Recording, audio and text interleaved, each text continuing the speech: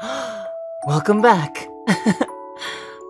Oh, Master, I wonder what kind of dream we'll have tonight. Well, let's go together. Seikyuu!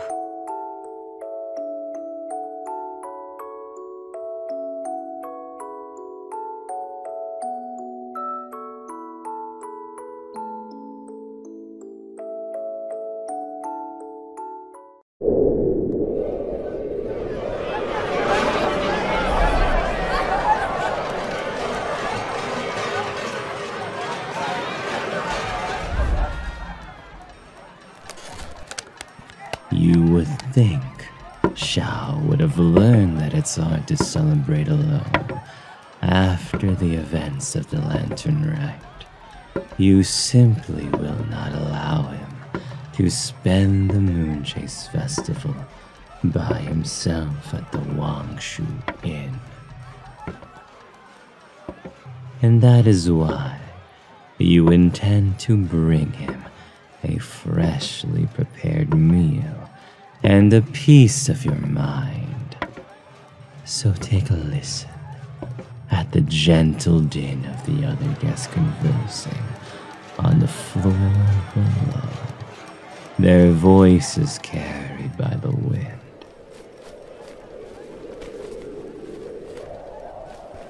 And you see Xiao sitting alone on his private balcony, cloaked in the light of the crackling lanterns and a distant moon.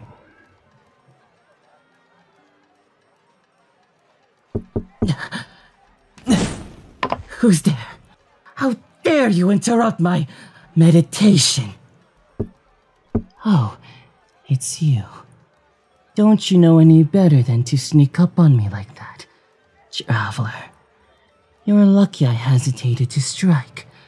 It would only take one, you know.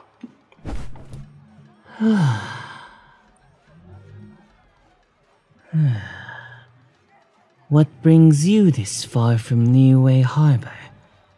Weren't you going to participate in some competition with that one chef, Xiangling, wasn't it? Did you need me to taste another dish? Huh? You're handing me this? Ah, a basket. It's kinda heavy.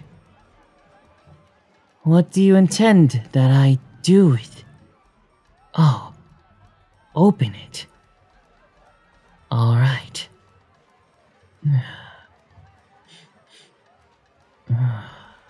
Let's see.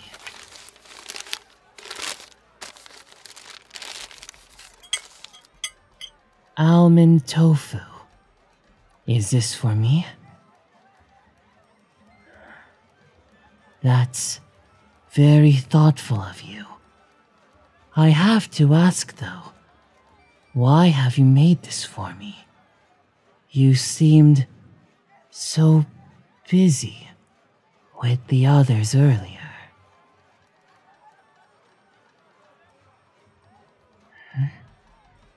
You seriously came all this way to celebrate a festival with me? That's absurd. If I wanted to participate in all of Liyue's ridiculous traditions, I wouldn't hesitate to do so. As I told you before, I just don't care for crowds. Such a busy setting is uncomfortable and... Are you scolding me? No, I didn't mean it like that. Of course I'm grateful that you've come to visit, and I'm grateful for the tofu too. I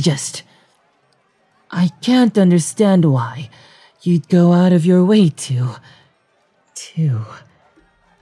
do something like this for me. Surely there are better people to spend your time with. After all, festivals like this only come around every so often. I even hear that there are some people unfortunate enough to be unable to attend festivities by the count of their fingers. But judging from the look in your eye, you're very insistent on this, aren't you?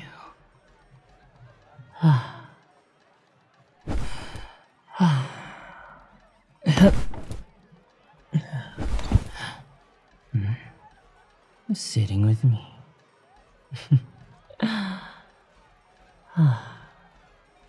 Listen, I'll eat this. Just don't make me do it all on my own, okay? You'd better let me share some of it with you.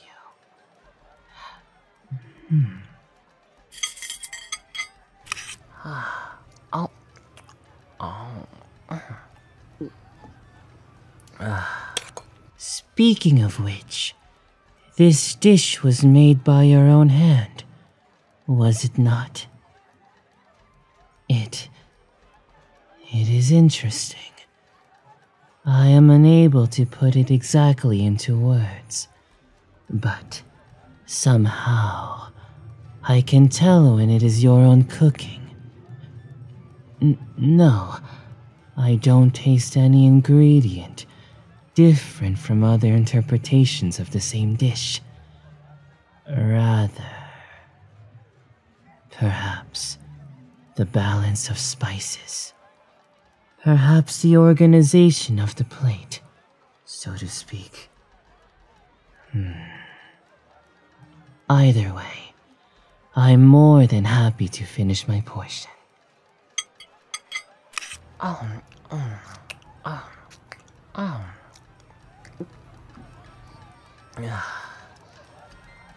Huh? You want me to make the same dish for you?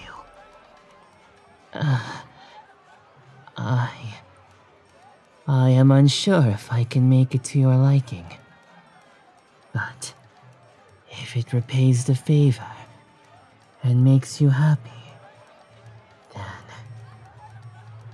then I suppose it can't hurt to try.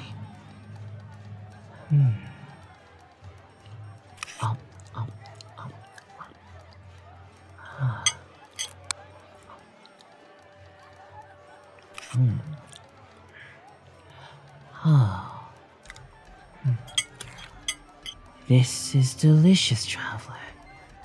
Thank you for thinking of me. What's on my mind? Rex Lapis used to have gatherings with his friends, you know. They would share a meal, drinks, stories. Sometimes they'd come up with friendly competitions just to make new memories.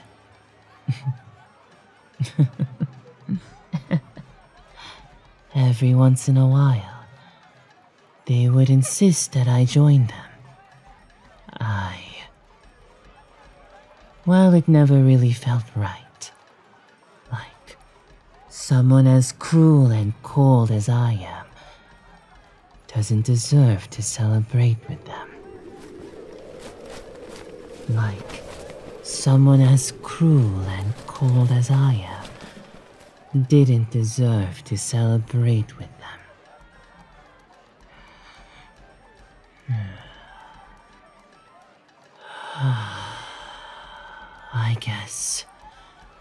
I guess I never really got over those feelings. That's why I try to stay away from the mortals and their festivities. I couldn't celebrate with the Adepti, so I certainly can't do so with the humans either.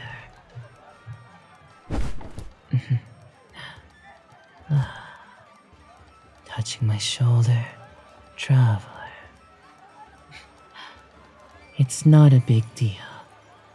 I stay out of the way, and the people of Liyue Harbor get to uphold the traditions of old. It really is the age of man. What? You can't just... No. You listen here. I'm not telling you my backstory, just so you can pity me or patronize me. Humans might like that kind of physical attention, but Adepti aren't so easily moved by.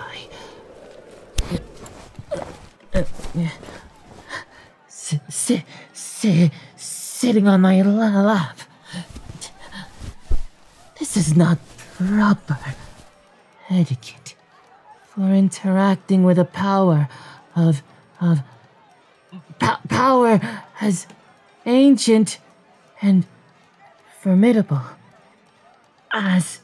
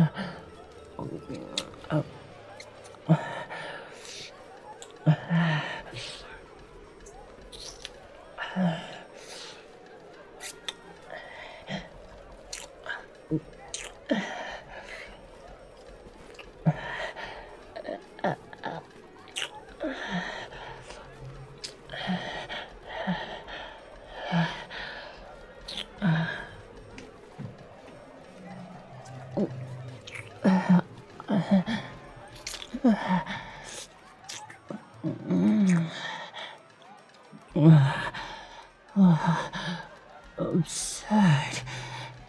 This is absurd. Look.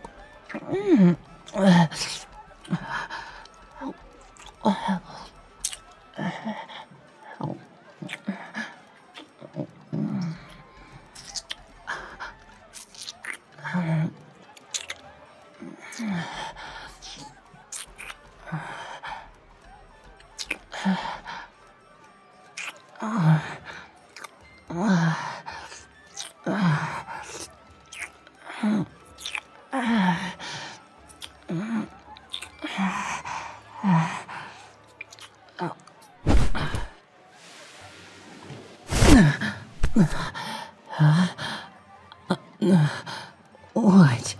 You're just gonna go right for it? We're outside. Perhaps we should move somewhere a bit more comfortable. Or... Ow!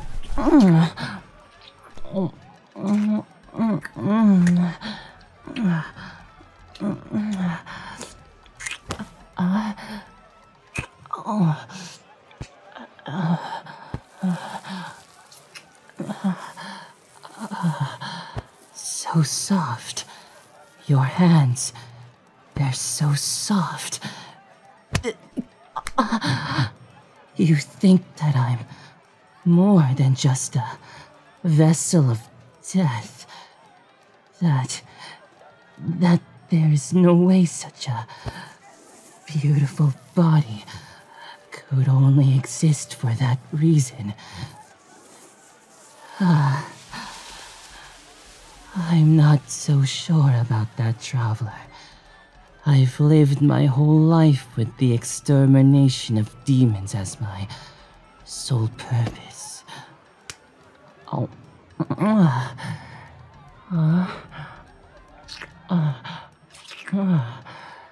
You're gonna show me that I am capable of more. By doing this. I don't understand how such acts of affection would prove anything but no more self-deprecation. Huh? Your hand is reaching.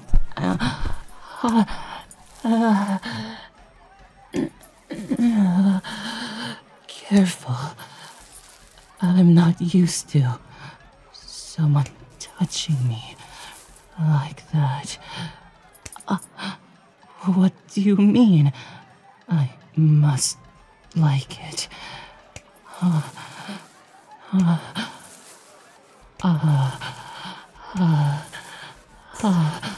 Must you talk about my body like that? I know I'm... Look, you showed up with my favorite meal. And now my hands are on your bare skin. And you're touching me like it's your birthright. Just anyone would get like this. Thank you for bringing me the tofu.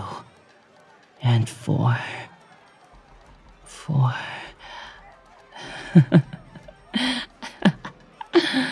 Yes, for celebrating the Moon Chase Festival with me. I'm happy that I didn't have to spend the night alone. That said...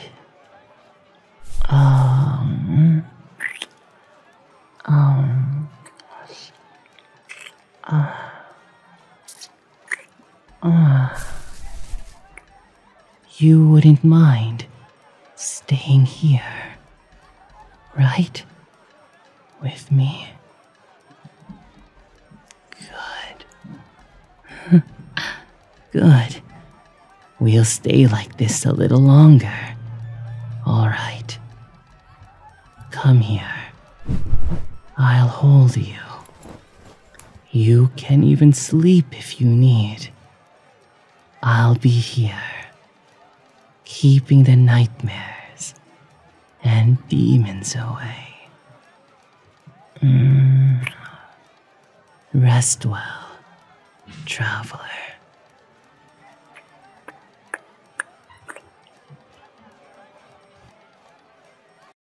So, what did you think of tonight's lovely dream?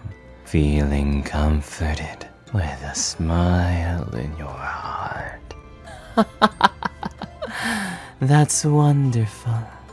I can tell from your face.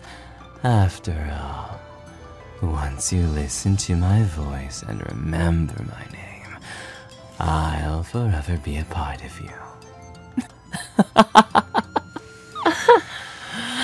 Hey, do me a favor. I want you to subscribe to my Patreon to hear everything. Or if you want to offer your support, buy this on Gumroad. I want you to watch me perform live on my YouTube, Twitch, and BiliBili streams, but most of all, I want you to be safe and happy until we next meet. Farewell, love, Seikyuu. Bye-bye.